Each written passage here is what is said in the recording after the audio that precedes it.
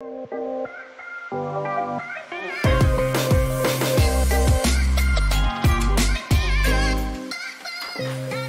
everybody, it's Joe Krug from Finsweet. This video is a high-level overview, an introduction to Client First. Client First is our new official CSS naming convention and Webflow style system. We are going to be using Client First for all of our client projects. It's for people who have been 10 years developing websites. It's for people who have been developing websites for 5 days. Let's get into this, and I'm going to read this paragraph here to give you a really good understanding of why we're doing this and what this is. Client First is a set of guidelines and strategies to help you build Webflow websites in a clear and scalable way that any human can understand.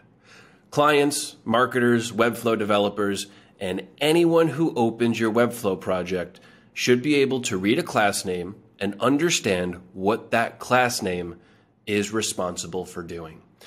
So, it's all about being clear. It's all about naming things so they have a meaningful name so somebody can go in, make edits, and understand what's going on. We have two different types of global classes. We have our recommended global classes, and then we have our other global classes. We'll be going over the difference, and we'll start up top with recommended. We're going into these in much more detail in the classes page. This is much more of a high-level overview, giving you an idea of what Client First is and how we're approaching it. Recommended. We have 3 recommended global class systems.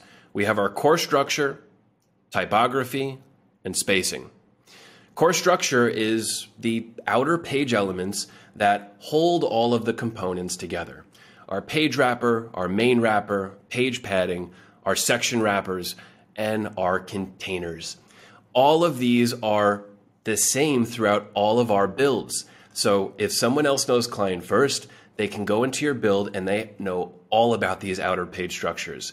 And if you don't know about Client First, look how nice and simple these are named. You really do have a good understanding of what these probably do. We're going to go into a lot more detail of these in the classes page. Typography.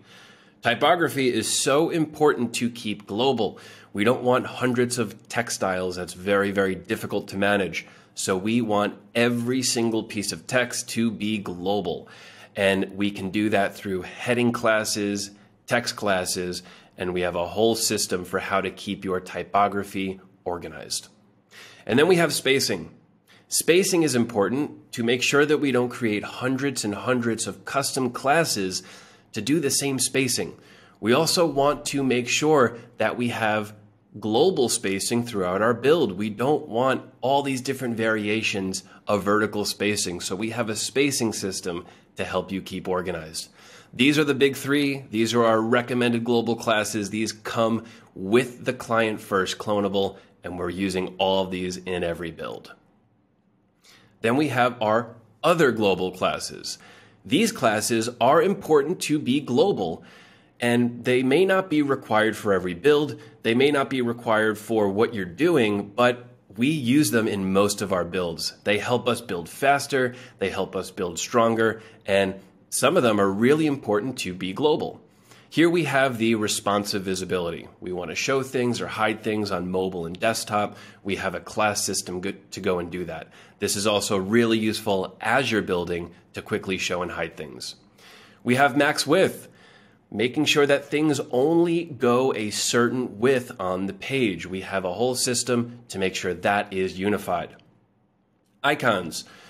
We don't need 100 different icon sizes. They should probably be fitting into our size system. So we have some classes to go and do that. Background colors, really easy to go and add these background colors, manage them globally. And then we have just some useful classes, utility classes, to go and build quicker. Of course, everything cannot fit into a global class system. If you're building a Webflow site and you try to fit everything into a global class system, that makes your build difficult to manage. You need to do custom classes. So we have a whole setup for custom classes, and none of the custom classes are included with the clonable. Custom classes are all about what you're doing in your project. We have classes for components. So let's say you have a home header component and you need to style it. We have a system to name your custom classes so we know they have to do with the home header. Home header component, home header content, home header title wrapper, and so on. This way, we know this custom class was created specifically for the home header.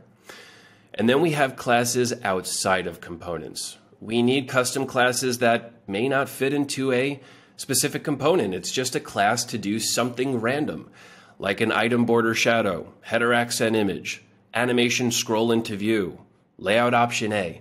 Look at the difference here. We have an underscore and we have no underscore. So when we get further into Client First, when we go over the classes, when you read through the mindset, you're going to understand how we have guidelines to name your custom classes so it all fits together and anybody who opens your build will understand what's going on. So that's the overview. That is what you need to know to continue going through this build. Please go into the classes page. We'll be going over each one of these in a lot more detail.